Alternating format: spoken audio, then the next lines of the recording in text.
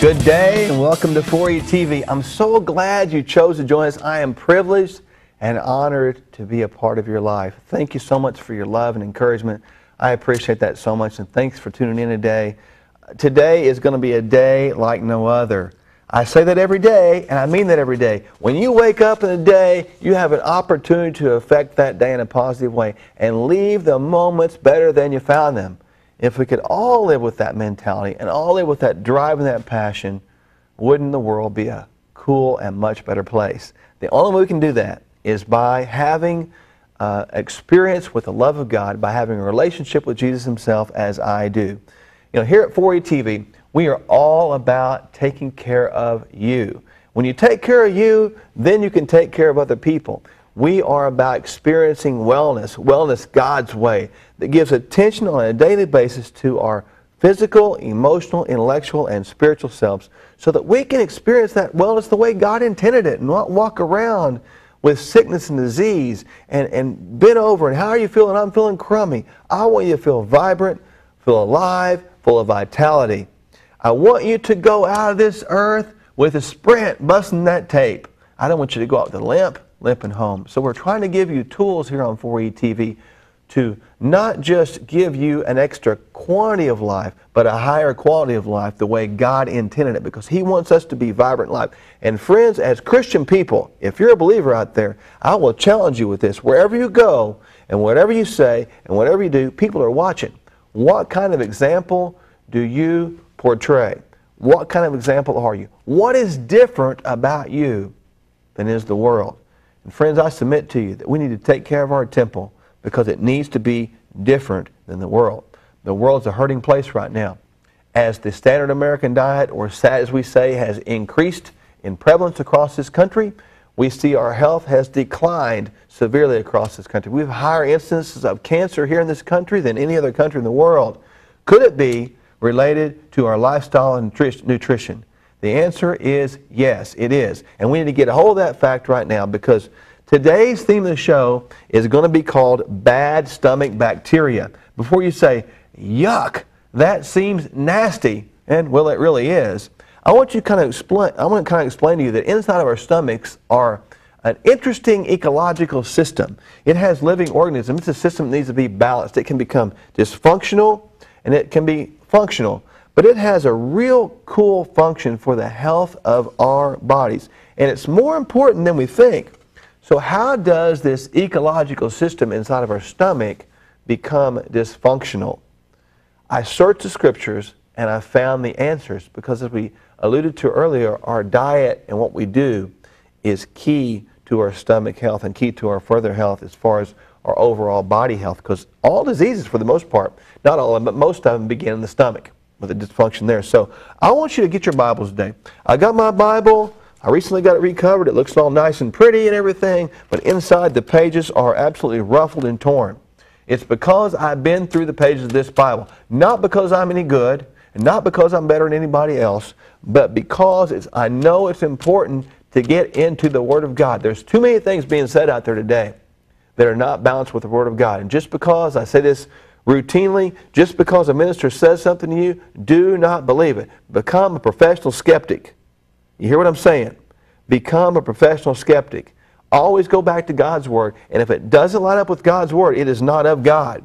Now we're going to talk about today something that's talking about enemies of the cross. If something doesn't line up with the Word, it is not of God.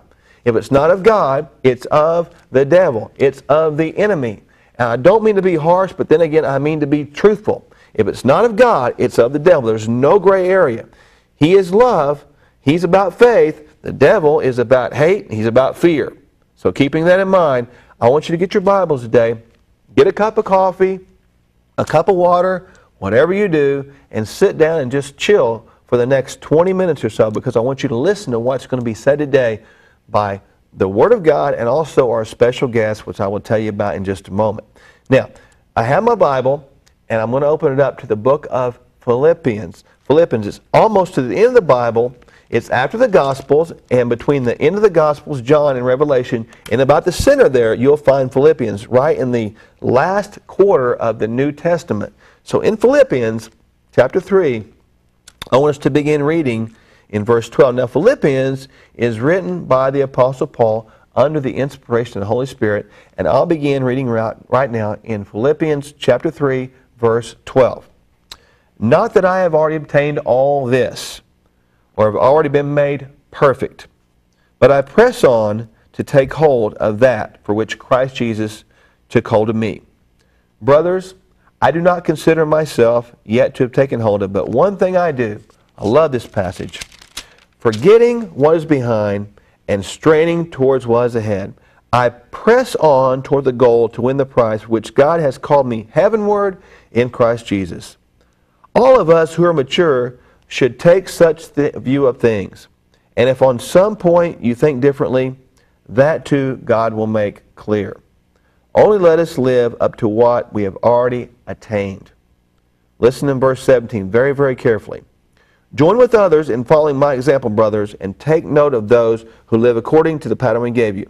For as I have often told you before, and now say again, even in tears, many live as enemies of the cross of Christ. Now, see, I got one more verse, but I'm going to stop right there and hear the passion in the Apostle Paul's voice. He's saying something again, even in tears. And man, I got to tell you, I get passionate about stuff sometimes, and tears well up, and I understand where he's coming from because it's heartbreaking. It's heartbreaking when you're preaching or communicating a word that God has told you to communicate to the body of Christ or the world, and people are not catching it. They say they catch it, but then they don't. And you repeat it again, and you want them to catch it so badly. It's so passionate and built up in you. You have this compassion welling up that's outwardly demonstrated by tears. So Paul has tears here as he's talking about many who are living as enemies of the cross. Listen, their destiny is destruction. Their God, small g, is their stomach. And their glory is in their shame. Their mind is on earthly things. Now, backing up in this passage, contextually speaking, Paul is talking about the dangers of allowing self-achievement to control us, or as we like to say, pride, what we can accomplish. He's clearly saying that many, not a few, many are going to live as enemies of the cross, enemies of Jesus. So what are their characteristics in verse 9? You can look at it. We know their destination is destruction. Their characteristics is this. They worship their stomach, they worship their pride, and they think about only the things of the earth. They worship their stomach, they worship their pride, and they think about only the things of the earth. What does it mean to worship your stomach? I'm going to say some things to you right now, and I want you to listen closely. Don't get offended, because this is not designed to offend. This is designed to teach the Word of God. If our whole world, if your whole life, if my whole life is revolved around food, my whole schedule is revolved around food, everything I do is centered around food, could it be that food has become my God? Could it be that the food, these taste buds I have, has been so controlling me in my life that it tells me what I'm going to do, when I'm going to do it? See, food has become something that we've actually worshiped, because look at the inundation with fast food restaurants. We have to have something now. It's always about food. But we live in a culture of gluttony. I have traveled around the world extensively, and I tell you, we have it all. We have it all in not just abundance, but overabundance. We have so much. Have you ever been in a restaurant or at someone's house and they've said these words to you? Or they ask you this question: did you save room for dessert? Think about that one. Did you save room for dessert? Did you save room for sugars? Those sugars that are going to kill you? Those sugars that are going to damage your body irreparably as the years come? Those sugars that have consequences attached? Friends, haven't we done this long enough? Haven't we allowed this food to control us long enough? The characteristics of those that have that are enemies of the cross of Christ, one characteristic of the three, not my word, but God's word, their God is their stomach. Why do you think God put this here? Why do you think He said this? Because it's true then and it's true today. When we begin to worship food, we begin to worship our stomach, we begin to get in trouble. And it begins to control everything we are. I'm not knocking ministries out there. I'm saying when the whole thing's about food, I've heard people say this before, let's go have an eat-a-thon. Really? Do we really want to go celebrate gluttony? We don't need to do that. It's time to wake up and go back to God's Word. Our stomach does not need to be our God. It's become a great deception in America because our stomachs have become gods at some times. And when our stomachs become gods, this whole ecological system in our stomach becomes dysfunctional because of the poor quality of foods we eat. So, with that said, we know dysfunction causes problems to our body. We're going to talk about that today. How do we fix this dysfunction? The answer is found in this term called probiotics. With that said, we have our favorite, most awesome, wonderful, and very beautiful guest, Dr. Neil, who's with us today. Thank you for coming back today. Really appreciate that. I'm glad to be back, Mark. Probiotics. I hear antibiotics all the time. We take those things. What are probiotics and how can they be good for us?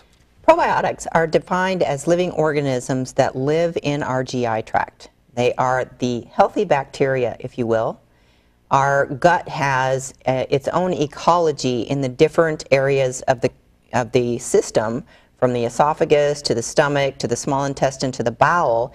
Each area has a different ecology, and the ecology in each area needs to be balanced.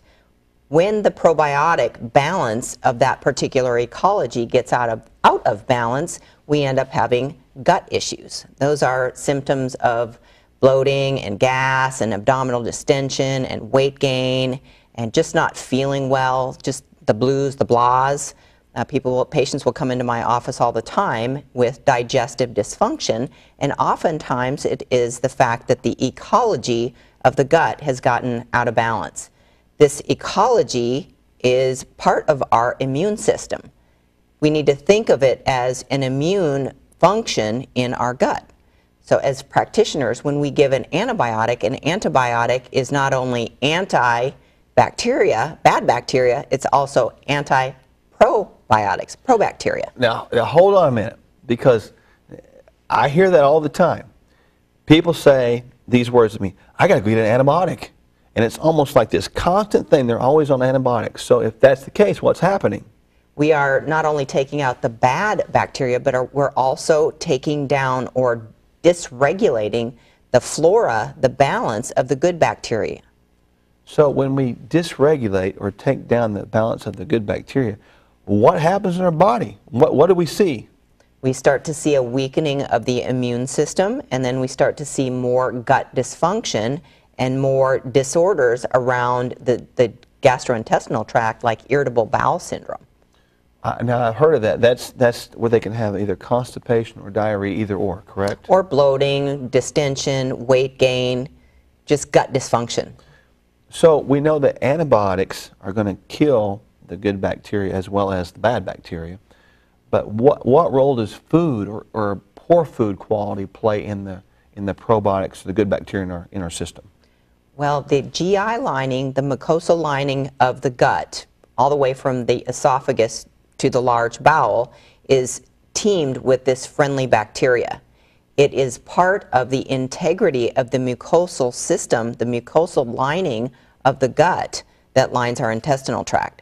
So when the probiotic balance or the ecology breaks down, the lining of the gut starts to break down, and then it subjects our body to absorbing harmful substances from the outside that mucosal barrier is used to keeping out. So the poor food and the antibiotics can cause problems, but when people are getting more sick, they're taking more antibiotics. It seems like to me we're on this, I think you used the term gerbil wheel, and there's nothing happening. Is that kind of where we are right now? That's correct. Instead of looking to what the cause of gut dysfunction is it truly a bacterial infection, or is it poor diet to begin with, or did we need an antibiotic and just not replace the probiotic friendly ecology to rebalance the gut after we take an antibiotic? Okay, so you mentioned the antibiotics killing it off. Once it's dead, how do we get it back in there? That's the support with a probiotic.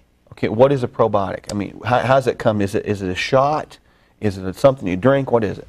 Probiotics can come in many forms. You can even get them in Greek yogurt, which is a plain form of yogurt. It's cultured with lactobacillus and bifidobacterium. Those are the cultures that the yogurt is actually fermented in.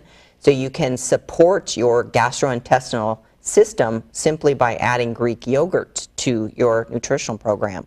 Also, if you need a higher level of probiotics, perhaps you've been sick for a while or you've had to take several rounds of antibiotics, or even after I prescribe a round of antibiotics, I will have a patient go through a month to 3 months of probiotics. So can a person take probiotics while they're taking antibiotics? The answer to that question is yes. You wouldn't necessarily want to take the antibiotic and the probiotic at the same time.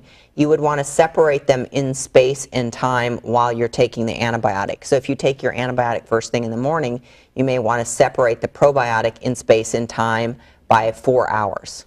Do probiotics, I've seen a lot of commercials on TV, and I'm not clear on this, but sometimes I've heard that probiotics, they can get damaged or they lose their life, if you will, through heat, through shelf life, through humidity, and then some of them are put in refrigerators. So any thoughts on that, how that works? It's going to depend upon the company that actually makes the probiotic and packages them. There are certain companies that do have the rights on packaging probiotics that can tolerate certain exposure to light and certain amounts of heat, that they can be stable at room temperature. But to be safe, probiotics, if you're not actively using them, put them in the refrigerator, keep them in a dark environment. How long does someone need to be on a probiotic? Let's say, do they just do it for a time, 3 months, or is it for the rest of our lives? If you have GI dysfunction and you're in a situation where you have an irritable bowel or you're working with a practitioner, you may be the individual that is on probiotics for life. Every system is different.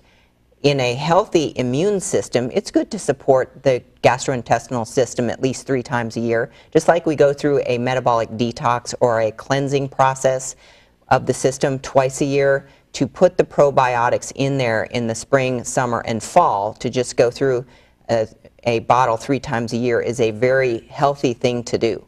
That's a good idea. I had never thought of that before, but you know what she's saying is we need to continue to replenish the good bacteria in this ecological system in our stomach, because it's got a propensity or tendency to be destroyed over time. Now, with this bacteria in our systems, we've mentioned that antibiotics can destroy it. Poor food choices can destroy it. Is there anything else that can destroy it or upset that balance in the ecological system? Well, medications can destroy it. The overuse of anti-inflammatories can destroy the mucal lining and definitely upset the ecological balance of the intestinal tract. There are caffeine, excessive amounts of acidic food like coffee, too much tea can upset the ecological balance, as well as too much alcohol. We often see an upset, we see collagenous colitis or bowel dysfunction come from the consumption of too much alcohol as well. How does that damage the bacteria? Is it in the digestive process? How does that work? The lining becomes upset, which is where the probiotics embed themselves and live, is they live within the little villi and around the mucosal lining that line the small bowel and the large bowel. And if that lining gets upset or inflamed, there's less surface area for that friendly bacteria to inhabit. So if their environment gets upset, it's much like these animals who become extinct when the environment, their own environment begins to get destroyed. They don't have anywhere to live. That's correct. Is that the same principle? Yes. Because it's really funny that we see all this happening in our stomach, and you mentioned some things like the gas, the bloating, the feeling miserable. I mean, those are common things you probably hear a lot, right? Yes, and the friendly bacteria aid in the digestive process. So if you're unable to fully digest your food, you're going to have an increased incidence of gas and bloating and simple gut dysfunction. And it's something as simple as making sure this ecological system in our stomach is in balance, in harmony. That's right. It seems so simple, and all the things you tell us through the course of these teachings, it seems so simple, but yet you probably still see this over and over and over again of gut dysfunction and the systematic failures of our body after that. Right. We go back to our fundamentals. You've got to remove the garbage that's going in so we stop the damage. We've got to remove the offending agents. Then we replace it with the enzymes or the friendly flora that the gut needs so that the gut lining, the mucosal lining, and the ecology can restore itself from the top to the bottom. And it has crossover. Think about how your digestive tract is confluent with your respiratory tract. They are connected. So when the ecological balance gets out of balance in the gut, chances are your allergies just in the environment will go up because that respiratory tract will be easier to become agitated from environmental allergens if the gut is out of balance. That's amazing, because what you're talking about, that simple principle of garbage in, garbage out, but you want to get the garbage out. But we see, just like in our theme in Philippians chapter 3, when we are so set on the stomach becoming our God, we are putting things in there, and it's not going to be good things, because as an enemy of the cross, the enemy of the body would be an enemy of the cross too, right? That's correct. I mean, so many times we don't think about what we've eaten after we've eaten it. We never give it a second thought. And the fact that just like exercise, that effect from exercise shows up in your system 2 to 3 days later. You're the most sore 2 to 3 days after you've exercised. The same is true with the gut. 2 to 3 days later, you start to feel the effects of the breakdown of what was happening in your GI system once it can fully process and the system has been in contact with that long enough to really be able to sort things out. It seems like because our society is more a microwave type society, we want the results right now and don't want to wait. It seems like because the consequences of doing the things that's causing gut dysfunction don't show up for a couple days later, we don't think about it because we're so used to having things right now.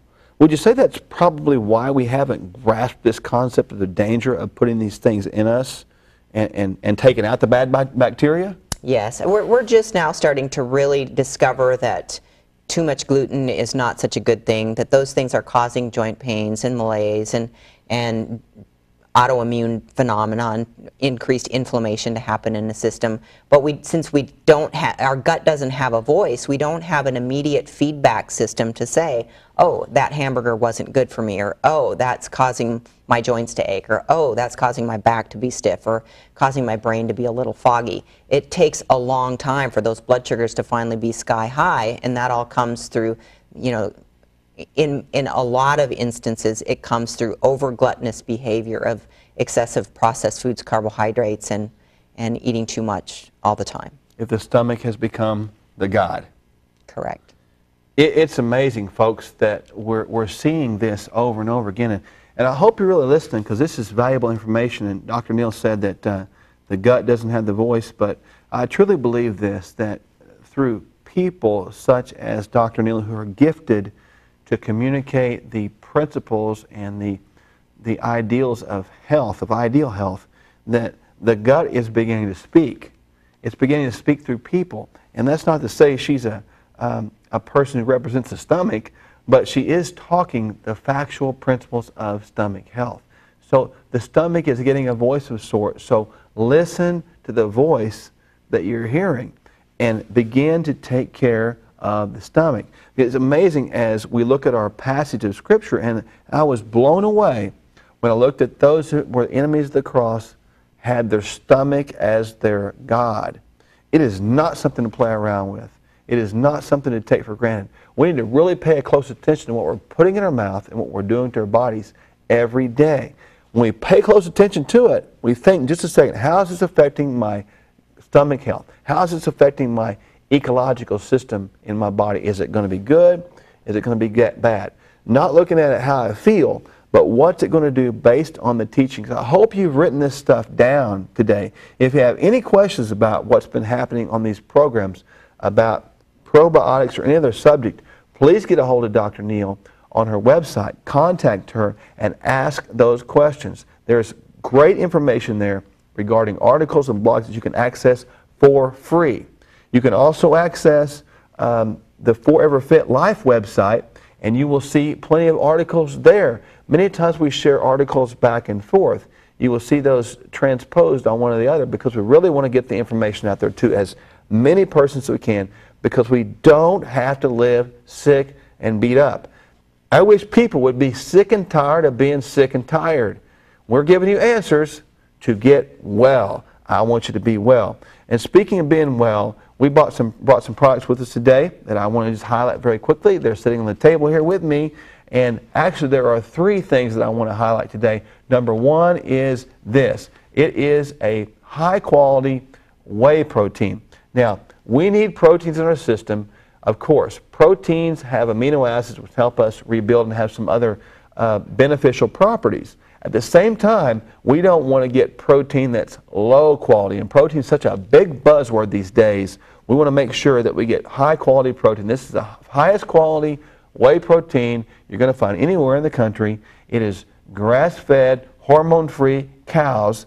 They're actually, in this one, sourced out of South Australia. So that's a long way to go for a cow. But wherever you got to go to get the pure cow that's not hormone-filled, we'll do it. We also have an herbal remedy here that's going to regulate your cortisol, your leptin, and your insulin. We also have 3 levels of activity DVDs, a basic that's designed for everybody. If you can walk, you can do it. 14 activity sessions over a 4-week period. I guarantee you, you will be successful. It wears me out to hear people come to me and saying, I tried that, and they'll name off some exercise system. This one is not like that.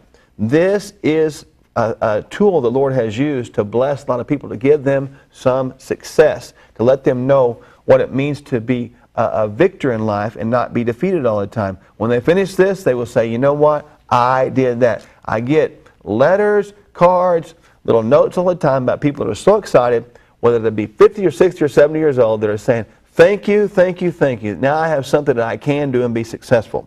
So I want you to really take advantage and avail yourself of these products. Get on our website too. Sign up for our free newsletter, as well as our brand new I Have Value pledge.